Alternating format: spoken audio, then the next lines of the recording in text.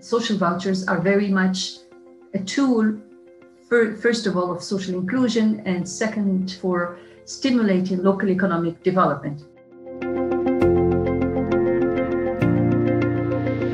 The first social vouchers were launched 50 years ago with the birth of the meal vouchers. Social vouchers have been developed over the years in 41 countries to facilitate the implementation of social policies and meet the needs of employers, employees, as well as public authorities. Social vouchers are currently used by more than 80 million people every day. A social voucher is a benefit regulated by law that allows access to specific goods and/or services, such as food and meal vouchers. And within this category, the user has the freedom to choose how to spend the voucher. They are not fungible, so they are very different from cash, from a cash allowance. They cannot be exchanged for cash, otherwise they lose their objective and their function.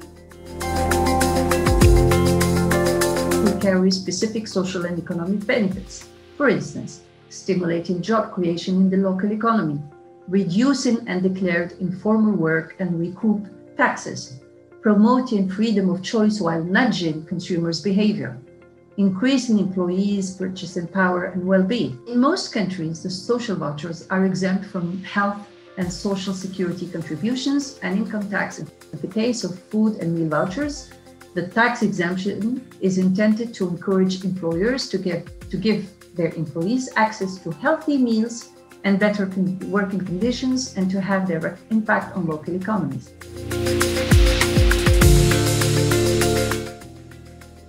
Social vouchers have also proven to be very effective since the beginning of the pandemic, as they prompt spending on the most hardly hit sectors.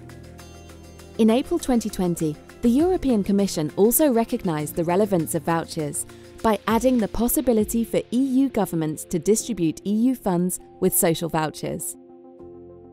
I think that this idea of meal or social voucher is a good idea and will ensure more social stability and cohesion.